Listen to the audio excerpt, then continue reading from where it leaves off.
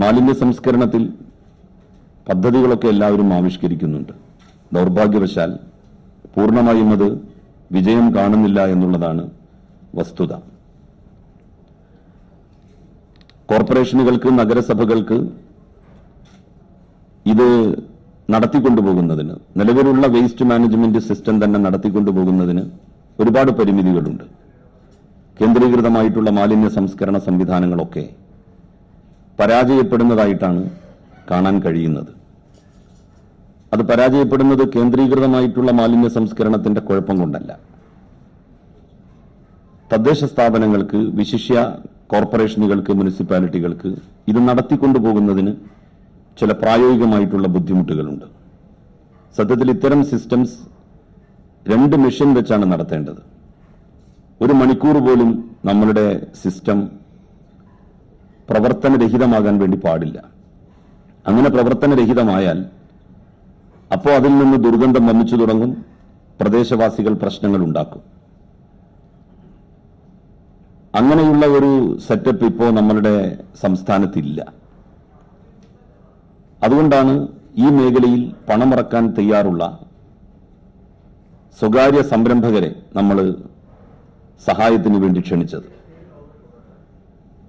അവർക്ക് ആവശ്യമായിട്ടുള്ള ഭൂമി നൽകാമെന്ന് നമ്മൾ സമ്മതിച്ചു. ബ്രഹ്മപുരത്ത് ഒരുപാട് സാങ്കേതിക കുരുക്കുകൾ ഒഴിവാക്കി പ്ലാന്റിന്റെ നിർമ്മാണം, പ്രവൃത്തി ആരംഭിച്ചിരിക്കുകയാണ്. സുൽത്താൻ ബത്തേരിയിലും സമാനമായിട്ടുള്ളൊരു പ്രൊജക്ട് പണി പൂർത്തിയായിക്കൊണ്ടിരിക്കുന്നു.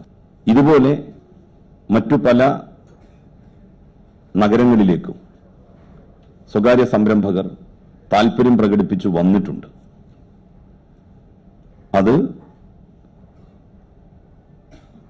ആരൊക്കെയാണ് എന്ന് പ്രത്യേകം നോക്കി ഓരോ നഗരസഭയും അതിന് താൽപര്യമെടുത്ത് ഇത്തരമൊരു സംവിധാനം ഒരുക്കണം.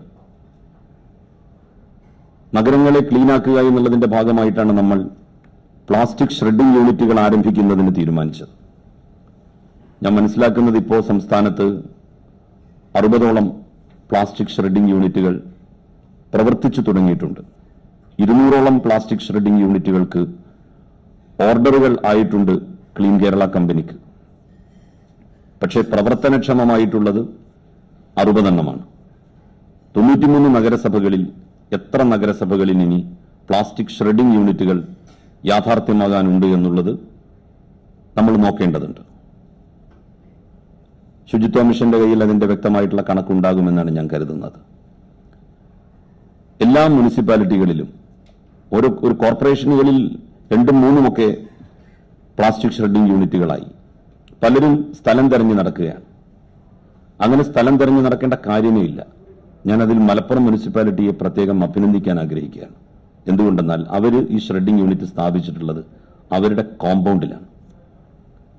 ചെയർമാന്റെ ചേംബറിന്റെ തൊട്ട് സമീപത്താണ് ഈ മെഷീൻ അവർ ഇൻസ്റ്റാൾ ചെയ്തിട്ടുള്ളത്, റിക്കവറി സെന്റർ അവർ സ്ഥാപിച്ചിട്ടുള്ളത്. വളരെ ഭംഗിയായി ക്യാന്റീനിന്റെ തൊട്ടടുത്ത്. ആകെ ഒരു ഏക്കർ സ്ഥലമായിരിക്കും അവരുടെ മുനിസിപ്പൽ, 1.5 ഏക്കർ സ്ഥലം ഉണ്ടാകും അവരുടെ മുനിസിപ്പൽ കോമ്പൗണ്ട് എന്ന് പറയുന്നത്. അവിടെ തന്നെയാണ് അവർ ഈ ഷ്രെഡിംഗ് യൂണിറ്റ് സ്ഥാപിച്ചിട്ടുള്ളത്. യഥാർത്ഥത്തിൽ അതൊരു മാതൃകാപരമായിട്ടുള്ള പ്രവർത്തനമാണ്.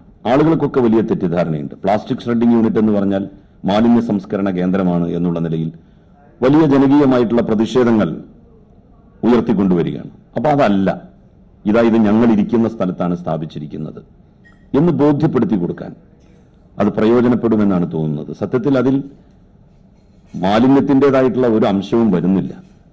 ഈ പ്ലാസ്റ്റിക്കുകൾ കൊണ്ടുവരുന്നു, അത് പൊടി കളഞ്ഞ് നല്ല ഡ്രൈ ആക്കി നേരെ പൊടിച്ചെടുക്കുന്നു, നുറുക്കിയെടുക്കുന്നു, ഷ്രെഡ് ചെയ്തെടുക്കുന്നു. ഈ ഷ്രെഡഡ് പ്ലാസ്റ്റിക്സ് ആണ് റോഡിന്റെ നിർമ്മാണത്തിന് വേണ്ടി ഇപ്പോൾ ഉപയോഗിച്ചുകൊണ്ടിരിക്കുന്നത്. PWD ഡിപ്പാർട്ട്മെന്റിന് ആവശ്യമായിട്ടുള്ള ഷ്രെഡഡ് പ്ലാസ്റ്റിക്സ് കിട്ടുന്നില്ല എന്നുള്ളതാണ് അവരുടെ പരാതി. അപ്പൊ നമ്മളത് കൊടുക്കാൻ തയ്യാറായാൽ അവരത് എടുക്കാൻ തയ്യാറാണ്. നമ്മളുടെ തന്നെ 20% കുറയാത്ത റോഡുകൾ ഈ ഷ്രെഡഡ് പ്ലാസ്റ്റിക്സ് ഉപയോഗിച്ചുകൊണ്ട് നടത്തണം എന്ന് തീരുമാനിച്ചിട്ടുണ്ട്. അപ്പൊ ആ കാര്യത്തിലൊക്കെയുള്ള ഒരു ശ്രദ്ധ എല്ലാവർക്കും വേണം. മാലിന്യ സംസ്കരണ സംവിധാനങ്ങൾ എങ്ങനെ വിജയകരമായിട്ട് നടപ്പിലാക്കാം എന്നുള്ളതിനെക്കുറിച്ചുമുള്ള ഒരു അവബോധം വേണം.